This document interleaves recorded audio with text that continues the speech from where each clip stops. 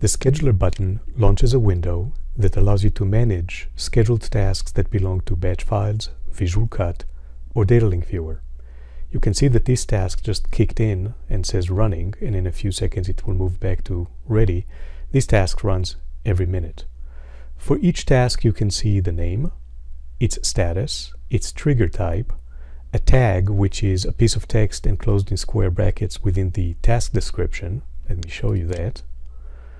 So here's this piece of text, and back in the grid it is reflected in this column, which allows you to categorize tasks in a useful way. You can see the repeat frequency, the next runtime, the last result, whether the task involves a batch file, the action, which is what this task triggers, and whether the task runs in a hidden window. I can edit any task by double-clicking or by right-clicking and selecting Edit Task. For example, for this task, I'm going to change it to run with highest privileges. If I click OK, I would be prompted to authenticate. That change is reflected now in the saved task.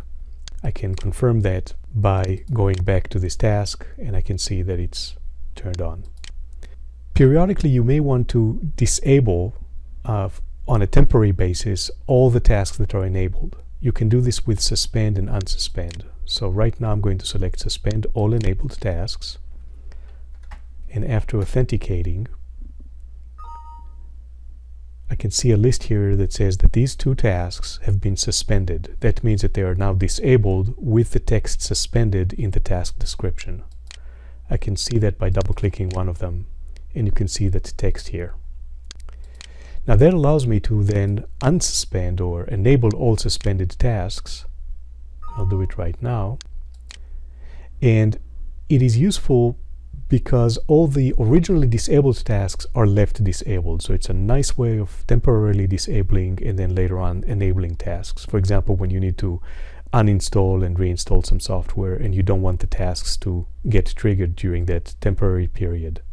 Another useful thing to do is to change a password. So this option would prompt you for a user ID. You would then provide the new password, and all the tasks that belong to that user would be updated with a new password. No need to do this manually one by one.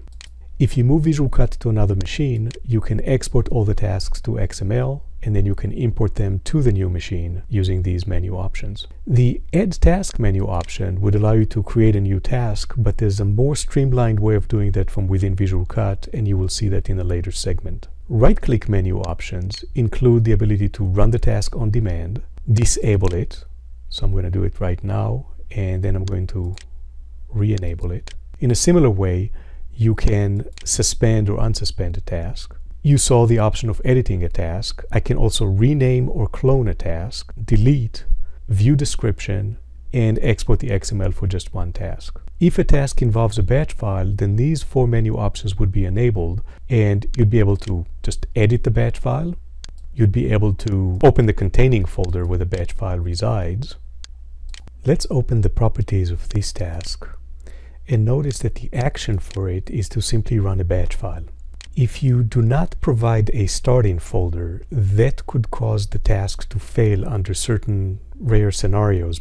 Because of that, this right-click menu option allows you to add a starting folder. I'm going to click on that, and if I go back, you will see that now under Actions, a starting folder is specified, and that can fix failure scenarios.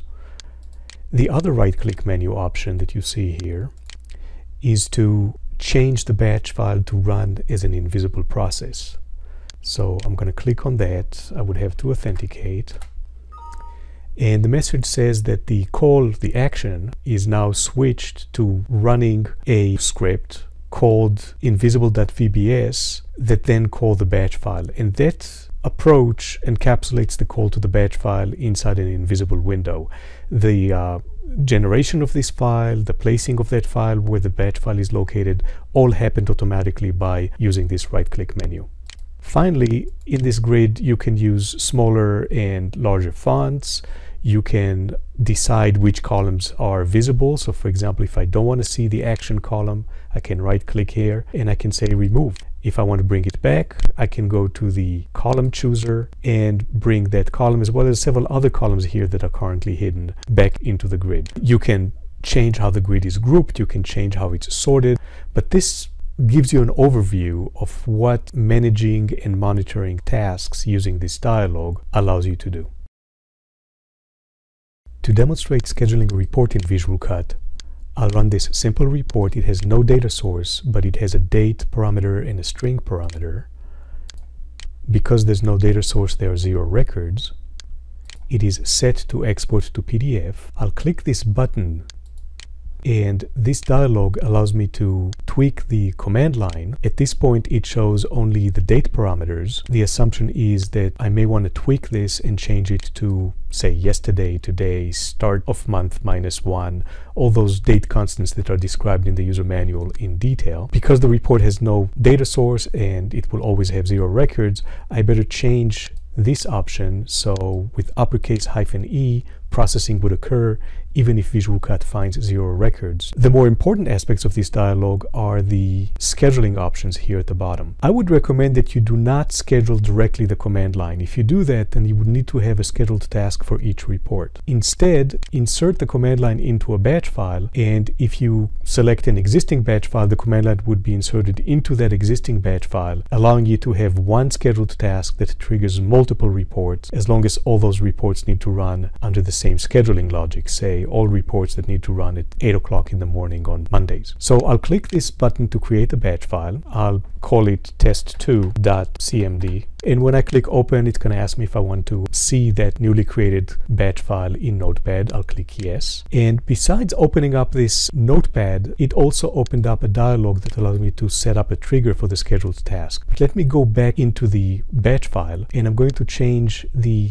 date parameter to yesterday, close and save this batch file, and let's attend to the scheduled task now. So we're in the process of creating a scheduled task to run this batch file, and I'll set it up to run weekly, say on Monday at 8, and that's really all there is to it. I'm going to click OK. I forgot to provide a task name in the dialog, so it prompts me here. I'm going to call it test1. And I need to authenticate. And there it is. Test1 is available to me right now, and it's enabled. Let's see the settings that were provided for that scheduled task. The action, of course, is running this batch file. And you can see that by default, Visual CUT already took care of providing a start-in folder which avoids failures. The only thing that you were really prompted to do was to specify the trigger. Other aspects, such as conditions, say, wake up the computer to run this task, run whether the user is logged on or not, and run with highest privilege, hidden window, various settings such as allowing the task to run on demand, what should happen if this particular scheduled task gets triggered again while the older instance is still running. The option here is to not start the new instance, instead allow the older instance to finish its work. Things such as what should happen if the task fails. The default here is to restart every 5 minutes and try again 5 times. Should the task be killed if it runs for more than X number of hours? All of those settings were set by the Visual CUT logic, but you can revisit all those settings here, change if you want to change something. For example, I can change the 8 hours to 1 hour. In other words, if the task runs for more than 1 hour, kill it. I can click OK, and I can authenticate again, and the task is now updated. So this is a very streamlined approach to creating a new scheduled task for a report.